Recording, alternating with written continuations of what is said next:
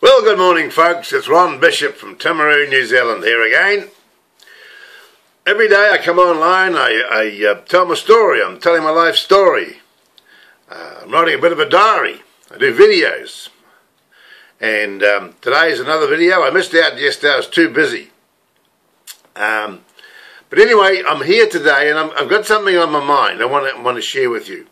But first of all, a little background.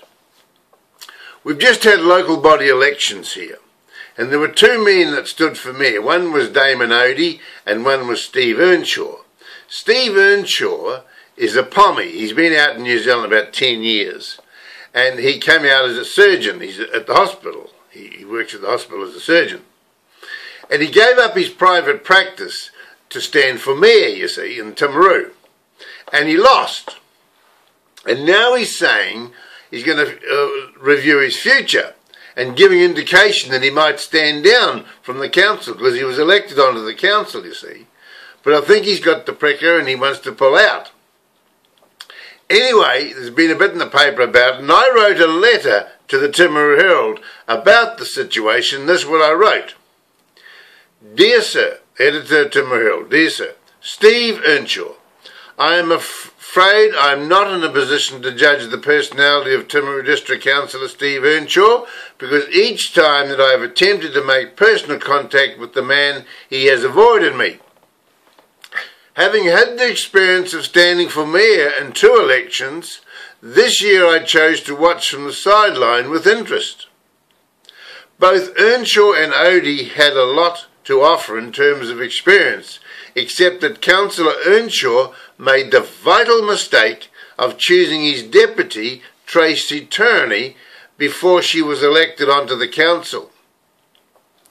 I feel that this was his major mistake because most people want to vote for an individual, not a self-appointed team. If Councillor Earnshaw quits from local politics after he has lost his bid to become the mayor, it will be an indication that his reason for standing in the first place was for his own personal career and not in the interests of the community. Signed, Ron E. Bishop, New Zealand promoter and motivator. Yeah, I sent that to the Herald yesterday morning, quite early, because I was expecting it to be in the Timaru Herald today, which is Saturday. But it's not there, and let me go and show you why it's not there. Come with me. Have your say. This is the opinion page of the Timaru Herald, Saturday 2nd, 2013, November the 2nd, 2013. A big box pipe dream. This man is called Grant Shimmin. Shimmin, he's the deputy editor of the Timaru Herald. And here he is over here again. He's got more to say over here. Now, there is no letters to the editor in this paper today. Not one. They're asking us to have our say, but when I send my letter in, they won't print it. This is all about themselves. It's all about people. Their opinion, the Timaru Herald's opinion. Nothing to do with the public opinion. No, because it's all about them. Isn't it, Mr. Shimmin? I did a video the other day praising the Timaru Herald. Said what a great newspaper it was. And gave them some publicity.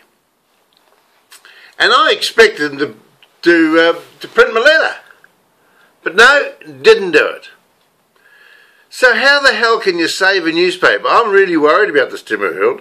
I think it's gonna fold. I've asked the Fairfax media who own the thing. I've asked them to sack the editor because he's not promoting, he's not publishing letters to the editor. There's some been very good letters written to the editor. I know a lot of people who write, but they've given up. They've given up writing letters to the editor because the bloody Herald won't print them. They're filling the page up with their own opinion. I'm sorry, Timaru Herald, but you're going to have to fold.